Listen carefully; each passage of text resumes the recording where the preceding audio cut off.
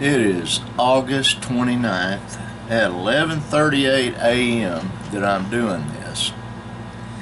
Yes, it is coffee, but it's got a bit of a twist to it. I kept thinking maybe it wasn't the coffee, maybe it was the heat that was messing with that hole in my stomach.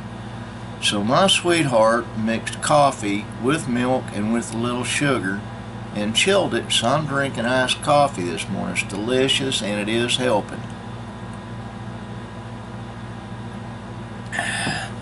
As a matter of fact, I'm going to pour me a little more up. I really don't have anything special to talk about today. Being Saturday, which for me is the Sabbath, God's day of rest, and I said I'd go ahead and do a vlog and a podcast 7 days a week, and I will. It's just a little bit of a push this morning, and I'll explain why it's a bit of a push for me to do anything. I was up all night. I had a acid reflux come up, scald my throat, scald my mouth. I'd sit up, I'd drink water, lay down, and then I'd have to get up again with it. And it went on all night. And I got thinking, what was the common denominator? Why was I having that? Right now, I don't have acid reflux at all. As a matter of fact, I feel pretty good. I'm tired, but the thing that was keeping me up was causing problems was hot coffee. Well, now I'm not going to be drinking hot coffee. I'm going to be drinking cold coffee. I hear the dogs out in the yard. Yep, yep, yep, yep.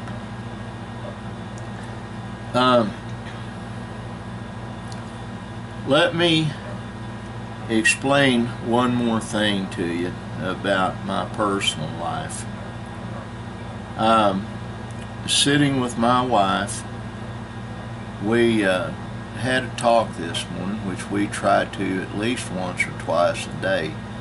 We miss just being able to do stuff, the two of us.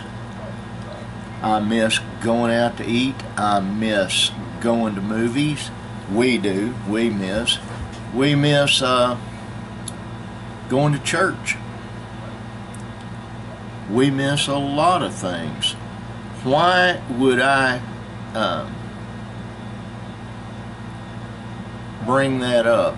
Well, it ties into my cheat sheet I've shown you before, right there. That's how I view things concerning COVID-19. Well, why is it that big of a worry to me? It's not really a worry because Linda and I aren't going to do anything to get us in a position that we're going to catch it. We don't go shopping together. We don't go to Walmart together. I especially worry about her.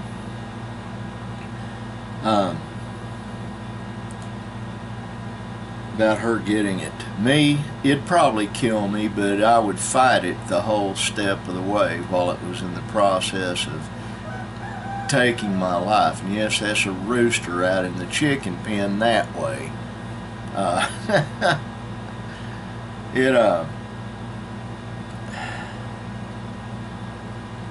And if you would, if you're watching this, reach down there and hit that subscribe button.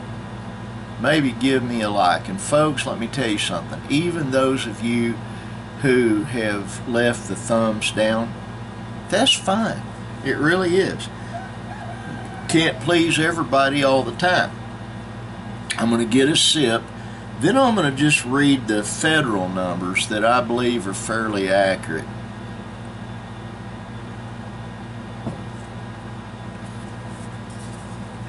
In the United States, as of yesterday, we had 5,913,941 people that have tested positive for COVID-19.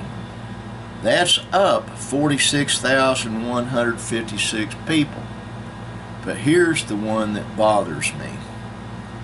We've had 181,800 people die from COVID-19. 181,000. And almost 182,000. Are these numbers accurate?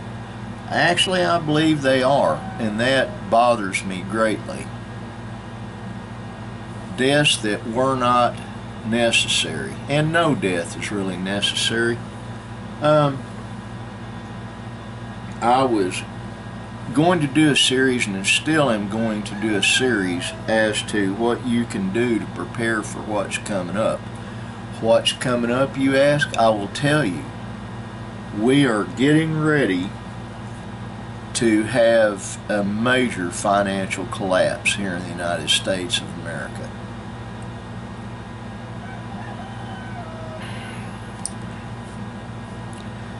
I had also, while discussing things with my sweetheart in the parlor, the Amish won't even notice.